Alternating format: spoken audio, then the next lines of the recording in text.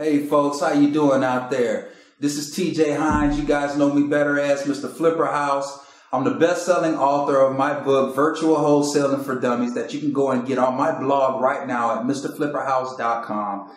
You can also go grab that book on Amazon, and it's only going to cost you 99 pennies. And it's probably going to provide a lot of value in your life where you can start getting out, practicing, and implementing some of those strategies that are in that book so you can become successful wholesaling in today's real estate market. Beyond that, I'm a motivational speaker, and I had the opportunity to now at least do well over hundreds of deals in 2 markets, which is Tampa and Atlanta. But besides that, I have something I want to bring to you today, and the topic for today is going to be, what are the 3 main private concerns, or 3 main concerns, or should I say 4 main concerns that private lenders have?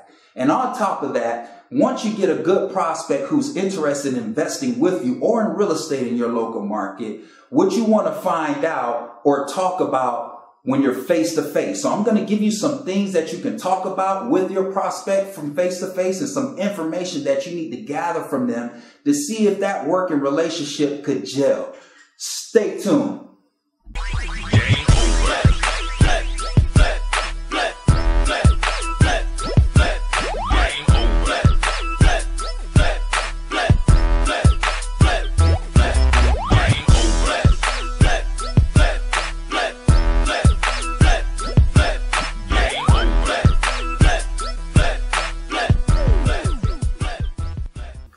You're back, and I'm glad you stuck around. I appreciate your patience. Hey, look, before we start, what I need you to do is grab a pen and a pad and make sure you take down these notes. Now, I'm not going to take up much of your time, but I know your time is valuable. This is going to be very short and sweet. This video is for individuals who's looking to start getting out there, raising private money, and what they should expect from private money lenders and how they should approach private money lenders when they actually have an appointment to sit down face to face. What are some of the things that you would say to them?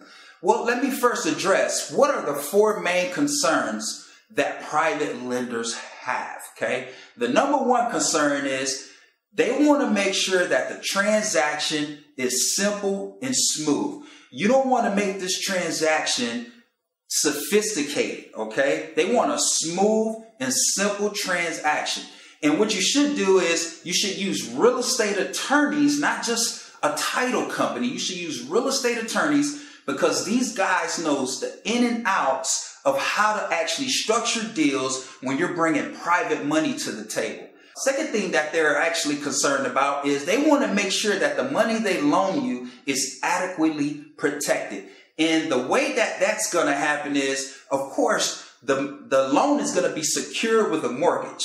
Okay, so that's going to be their security. That's going to be their collateral. All right, so what they want to make sure is if something was to ever happen, that they still have rights and ownership to that property. Okay, the third thing that they're most worried about is, of course, what types of rates of return are they going to be getting on their investment? Okay, are they going to be getting an 8% return, a 9%, 10%, 11%? Whatever that number is, they want to make sure that it's a number that they're most comfortable with if they're going to be investing with you, especially if they're going to be taking on the majority of the risk. And when I say majority of the risk, meaning that they're putting all of the capital up. So those are the 3 things that private lenders are most concerned about. Now on to the 4th thing.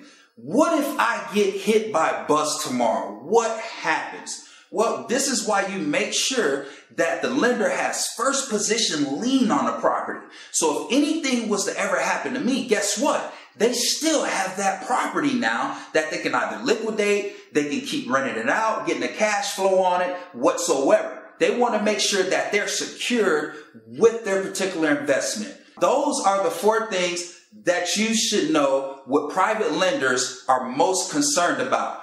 Now, what we do when we actually have an appointment with a prospect, a private money lender, when we're sitting down face to face, some of the things that you should talk about. I get this question all the time.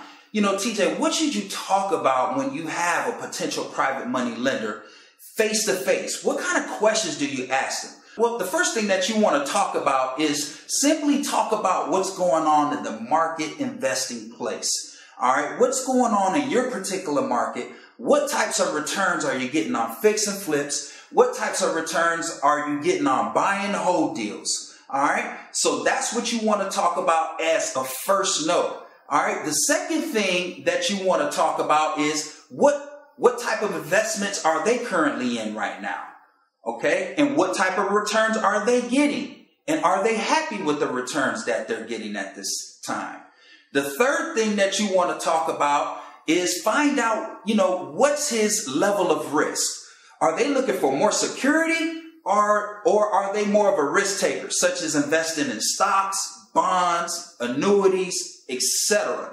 You want to make sure that you find out all this pertinent information so now you can put your spiel together, put your speech together to kind of let them know, hey, this is the type of value that I could bring to the table and get you these type of returns over these type of returns. Now, usually in real estate, you're going to be able to get more better returns, of course, than invested in paper, which is stock, annuities, bonds, whatsoever. We all know that paper doesn't hold value long. So if you're not investing in real estate, hey, make sure that you're investing in something that's hard, real, and tangible, such as gold or silver, something that you can actually reach out and touch, something that can withstand the test of time.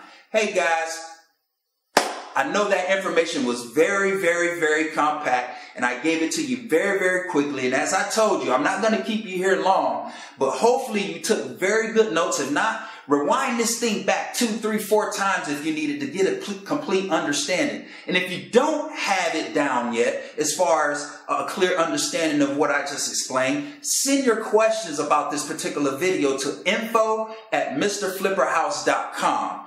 Guys, I need you to do another favor for me. I need you to like this video and I need you to subscribe to my YouTube channel right now because you don't want to miss out on anything else that I may have to cover and bring to the table that can possibly add some value to you and your business. This your boy, Mr. Flipper Hines, TJ Hines, and I'm out of here. Peace.